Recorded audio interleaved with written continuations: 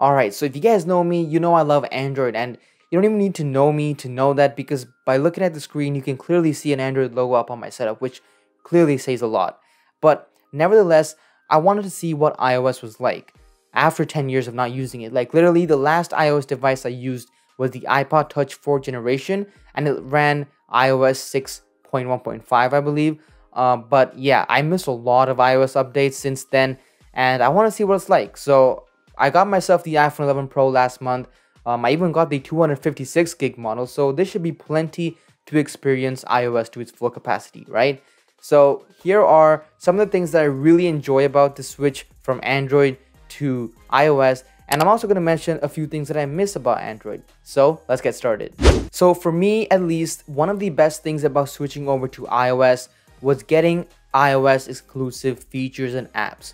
So you probably hear this a lot, but iMessage is actually good. And I'm not just saying that because having the green bubble is making me feel insecure, or having the blue bubble makes me feel better. It's not even about that. If you actually look at it like from an app perspective, the iOS messaging app is way more feature packed than the regular SMS apps you find on Android. Now, to give props to Google, they are introducing RCS slowly, and it's actually picking up pace, but it's nowhere near feature packed and as baked in as iMessaging is.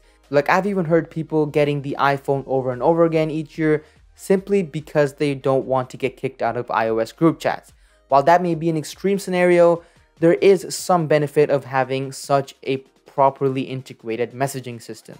The next reason why I actually love iOS was something that I feared at first. So coming over from Android, I did a lot of customization, and I really made it feel like it was a part of me. But switching over to iOS, now my home screen is not too different from the next person. And I thought I would hate it, but I don't. In fact, I've started to grow into it. I kind of like it. I like the simplicity of iOS. I like how it's kind of restricted, because now that there's no app drawer, well, I'm running the iOS 14 beta, so I kind of do have it, but at the same time, I don't really use it, because for some reason, I like having my apps scattered out on my homepage, and I like it just being there, because that way I get to see where it's at, and I kind of build this muscle memory to where it is. Whereas when I used to use Android, my home screen would just really be empty because I just wanted to enjoy my wallpaper, and I would only have my dock applications. So every time I would need to open up most applications, I would have to go through the app drawer. And because how rarely I get to see my app drawer, most of the times I would forget where my apps are located. So I would end up searching for it, which is kind of counterproductive. So in a way, having your apps kind of laid out on your home screen builds up the muscle memory and visual memory for you to reopen them, and it feels more practical to me. The next reason why I actually enjoy iOS is the optimization and the software development on it. So I came from a Pixel experience before, so I used the Google Pixel 2 XL for about a year and a half now, and I really enjoyed how I was able to get day one updates, beta updates, and all that stuff. So in that sense, I didn't really miss anything from Android because I was able to experience that from the Pixel. But a lot of users on Android are not even using the Pixel. They're using Samsung's, Huawei's, and phones like that, which have terrible software updates and are very late and pretty much give you no beta versions. So for a lot of Android users, when they switch over to iOS, one thing they'll notice is they'll get actual dedicated software updates that will last for at least 4 or 5 years. And that's something really cool to know that your phone is cared for even after 4 or 5 years down the line. The other thing is optimization, which kind of goes hand in hand with software. And what I mean by this is when you use applications like social media applications mostly, you'll know that these third-party developers only really focus on iOS devices. And the reason is because there's only a few iOS devices to focus on. They can actually decide to spend some time on them and make sure everything looks good and is polished. The thing with Android is that there's thousands of devices out there, so developers can't really spend time and focus on integrating it for a specific line of devices. So in the end, what happens is you get a half-baked device running on your Android phone, which is why things like Snapchat and Instagram have poor camera quality on Android, even though they have a better native camera. Alright, so those are kind of like the general things that I enjoy about iOS, but like any other downsides to it. So let me explain what I don't like. Alright, so the first thing that I want to get out of the way that I miss about Android is customization. So what I mean by this is if I was using Android, I could do customization on all types of levels. What I mean by this is I can get a launcher from the Play Store and basically change how my phone looks, so I can make my Samsung phone feel like a Pixel, my Pixel feel like a Huawei. I can do whatever I want, and this is all straight from the Play Store. If I wanted to go the extra route, I can even get a custom ROM and install a completely different operating system look and feel onto my phone. Now, while the iPhone doesn't support launchers, sure, you can jailbreak it and do some tweaks, but at the end of the day, you're really just tweaking what's already baked on. So you're kind of adding icing on top of the cake, and the cake is iOS. But with Android, you can literally get rid of the cake and rebake a new one to whatever way you want, and then you can even add icing on top of that. Weird analogy, but I'm pretty sure most of you guys get what I'm trying to say. The next thing is the lack of system controls.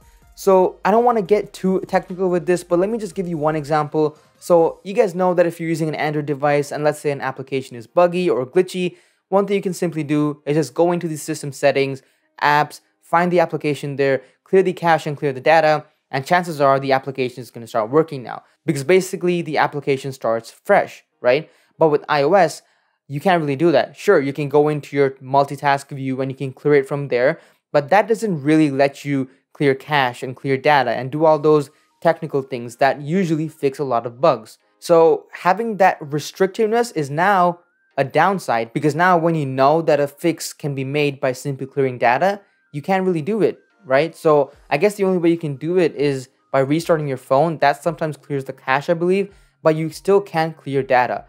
At least I don't know how to. And then my final thing that I kind of dislike about using an iOS device now is that they hate universal connectivity. They want you to be in their ecosystem. So for example, if I had a Samsung device, I have a Dell XPS 15, and I have a Fossil smartwatch, my Samsung phone can connect with my Windows computer and I can see my text, I can screencast, it works perfect.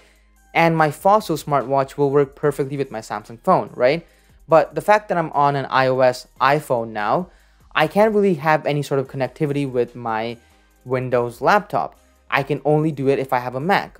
But if I had an Android phone and a Mac, it would have worked together, because with the Android messaging system, you can open it as a web browser. But for some reason, iMessage cannot be opened as a web browser. So it's like they purposely want to lock you into their ecosystem. And then again, even with my Fossil smartwatch, sure, I downloaded the Wear OS app and I connected it, and it kind of works, but it's only a partial connection, because I can see my notifications, but I cannot interact with them from my watch. I cannot reply to them from my watch.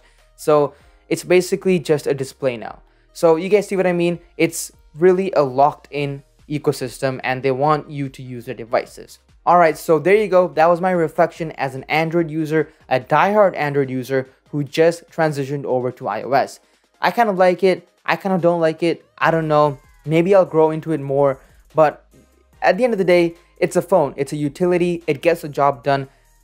You know what I mean? Like, there shouldn't be an Android versus iOS for anywhere. You guys should respect everyone's decision and anyone's phone choice, because a lot of people buy their phones based on their financial capacity.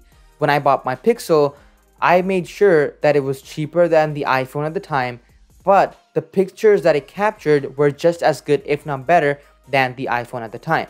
You guys get what I mean? So let's not have an Android versus iOS war in the comment section below. Instead, let me know in the comment section below why you like Android or iOS and why you want to stick to whatever you're using right now. Anyways, with that being said, this is your boy Tech Alpha signing out with today's video. If you guys did enjoy it, be sure to drop a like and subscribe to the channel. I'll see you guys tomorrow. Peace.